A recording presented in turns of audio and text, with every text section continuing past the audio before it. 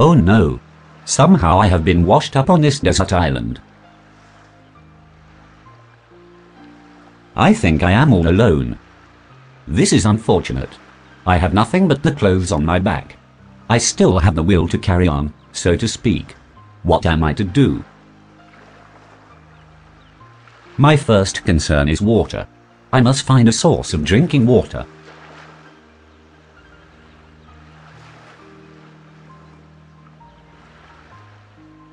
Aha! A little pond of fresh water. This will be source of drinking water.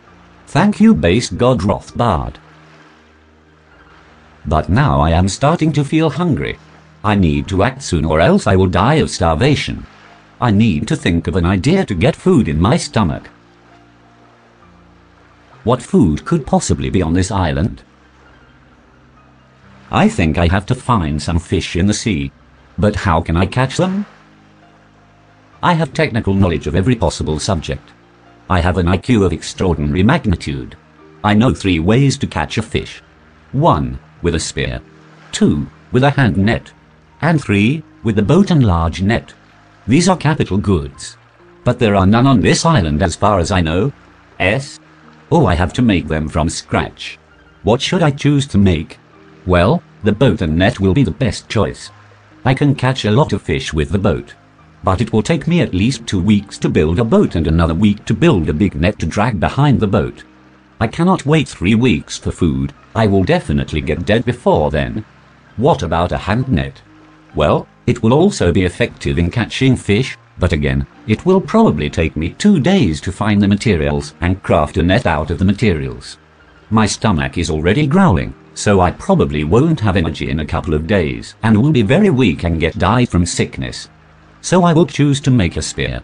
Although it is not as productive as the other 2 capital goods, I can at least make a spear good enough to penetrate the skin of a fish in about a couple of hours. So now I'm going to find the materials to make a spear.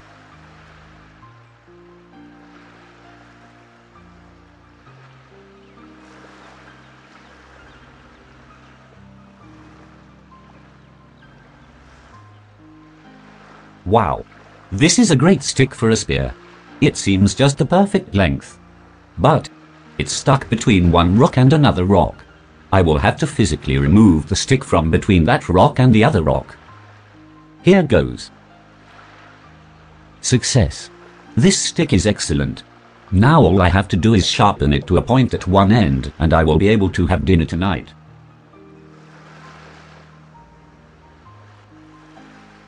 Okay. So now my stick is sharpened thanks most of all to this large pencil sharpener I found lying on the beach, so to speak.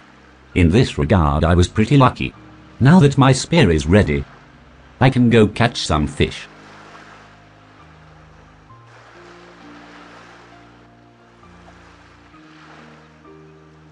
May base god Mises endow my spear with praxeological might.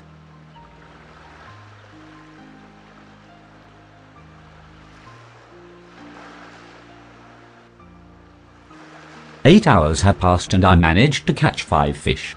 The fish are quite small, so it is probably only enough to feed me for a day. But if I eat all my fish tonight, I will have to spend another 8 hours tomorrow doing the same thing, to catch another 5 fish, and that is assuming my stick doesn't break or gets blunt. Do I really want to toil day after day just to have enough to live to the next day? No. That would be a subsistence level life. If you subjectively value that, that is fine. But I don't. I want to live beyond a subsistence level life. I want to increase my standard of living. Let us look at my choices. I want to increase my productivity. The next thing I want to make is a hand net. I know it will be more productive than my spear.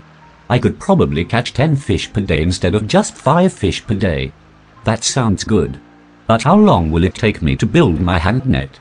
Having surveyed the island today, I now think it will take 3 solid days to build a durable net. But I cannot catch fish all day and build the net. I can only do one thing at a time. So this is what I will do. I will put 3 fish from my catch today into a saving pile and eat the other 2. Tomorrow, I will use my spear to do the same thing and put 3 fish aside into the saving pile, and I will eat the remaining 2. I will then have 6 fish in my saving pile on the day after tomorrow. I will not go fishing that day. Instead, I will start to build the net over the next 3 days. Over those next 3 days I will take 2 fish per day out of my saving pile to eat while I work on the net. This way I will not be starving over the 3 days. After those 3 days I expect to have a net that will produce 10 fish a day. Hopefully. So as you can see, saving plays a vital role in capital accumulation, increasing productivity, and ultimately higher future consumption and standards of living. The same logic would apply also to building a boat with an even longer time horizon. As I produce more productive capital goods, I can increase my saving pile while maintaining the same consumption level. This means I can enjoy increasing standards of living while also having savings to fund other projects I wish to pursue. Those with a very high IQ might have noticed that the rate at which I progress from the low production capital goods to the higher production capital goods is determined by the amount I am willing to take out of my present income. This willingness to forgo present consumption is determined for the most part by an individual's time preference. The lower your time preference, the more you are willing to save now, the faster you will go to the higher production capital goods. Time preference, just like normal preference, is a subjective aspect of human behavior. Your own values determine it. But non-family values will not be tolerated on this island. Or I will physically remove you, so to speak. This will be it for now. I am going to put these fish in my stomach, except 3 of them. I hope you learned something today. If your IQ is too low, you would not have understood a thing, for your brain is dumb. Goodbye, and remember, physical removal, so to speak.